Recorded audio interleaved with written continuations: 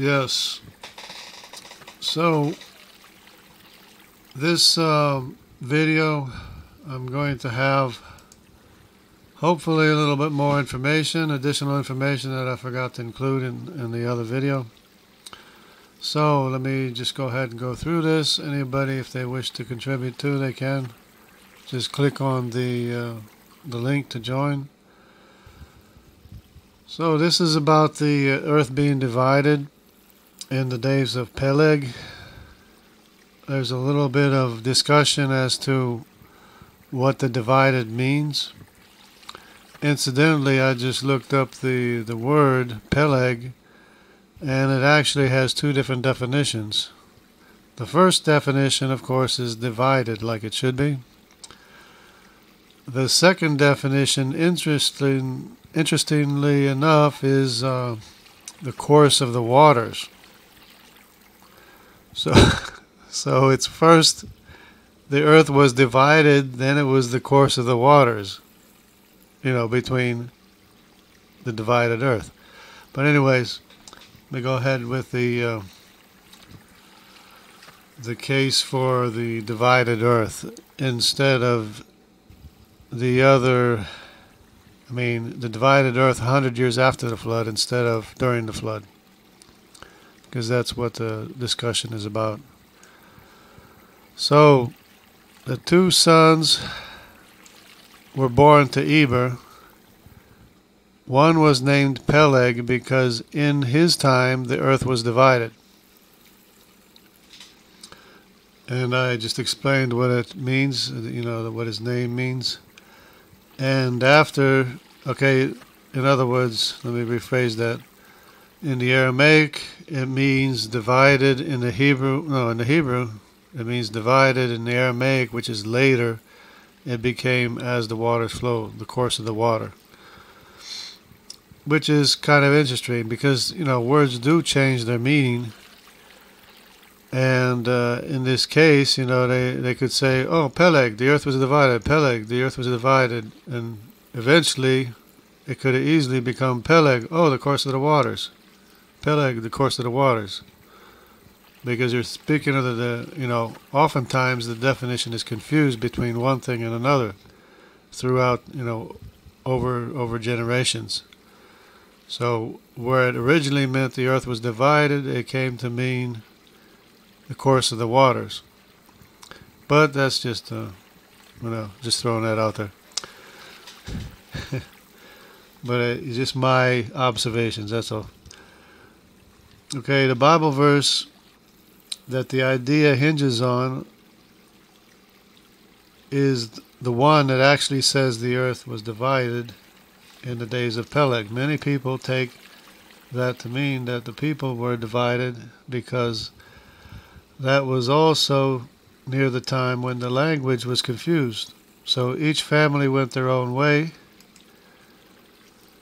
The problem with that is that it doesn't actually say the people were divided. It says the earth was divided, and it was slightly before the confusion of the languages, if I'm not mistaken, and I think I have a confirmation on that.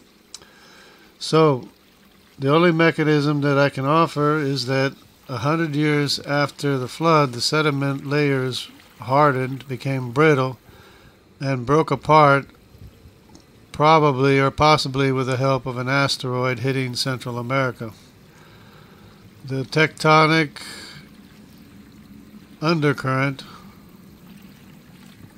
then shoved India into Asia. Everything else just basically broke apart. So that seems to be what happened. The question is when, and I believe that it happened 100 years after the flood because there's sediment layers that stretch from America, North America, to Europe. And I don't think there would be a sediment layer like that if it was divided during the flood. But some people say, well, it depends what time there's. Well, the breaking apart of the fountains of the deep would have to have been at the beginning of the flood, and so to me that wouldn't have resulted in what we see. What we see is that it broke apart after the flood, and I'm going to present whatever evidence I have for that. See, I don't know if there's any other literature supporting this idea, although I think there should be something, even if it's not, even if there isn't, there should be. Okay, come to think of it, the shock of the earth being divided, if in fact the earth was divided 100 years after the flood in the time of Peleg, then we could expect there to be some confusion and consolidation of families. Because what happens when you have a disaster? Where do you run to? You run to your father, your mother, your brother, your sister. You run to your family, right? You want to see if your family's okay, you take care of your family. So that's probably what happened when the earth was divided. It was a catastrophic event, obviously, and people were shaken, and everyone ran to their own family and basically tried to save their own family, and probably forgot about building the Tower of Babel, which they were building. But in the process, each family began speaking their own language. So when God confused the languages, he probably did it by way of dividing the earth, or breaking up the earth apart. And I do have more information on that a little bit. So the confusion of the language could have been the result of the dividing of the continents, or the breaking up of the continents, easily, because it could have been the cause of the languages being, according to each family. So that could have been what happened. Okay, so the families each understood. Okay, that to me makes more sense than some kind of fantastic claim of a fountain that shot up to the moon or something. But the additional evidence that I have, if I can remember everything, is that we also have evidence of animals that were separated, because it turns out that the jaguar in South America and the leopard of Africa are actually the same animal. They're both compatible, entirely compatible. It's the same kind of animal entirely. It's really the same common ancestor for both of them. But while the people didn't spread out, they stuck together and started building the Tower of Babel, contrary to what God told them to do. The animals did spread out, and some of them reached to South America. And the jaguar is one example of that, because of course we have the jaguar, we have the African leopard, we have leopards all over the world. But between Africa and South America, they were separated, and they had basically different environments. And the same thing is true not only with the jaguar, but there is also a duplicate of the honey badger in South America. I don't know why they call it a different animal. Maybe people aren't even aware of it or something, but it's called the greater grison. The greater grison is almost identical to the honey badger in shape, form, appearance, color, everything. Just the same as the jaguar and leopard. Only the jaguar has like expanded spots, and the jaguar has smaller spots or condensed spots, and whereas the jaguar spots are more spread out. But it's really the same animal. They're entirely compatible, and there's probably more examples too. And we do have South American possums, and I don't know if they think that they were brought to South America, but there used to be There used to be a link between Australia and South America by way of Antarctica. At least there was between Antarctica and South America, and apparently they could have been joined to Australia at one time, or maybe it was separated too. Maybe they were there by the time they got separated.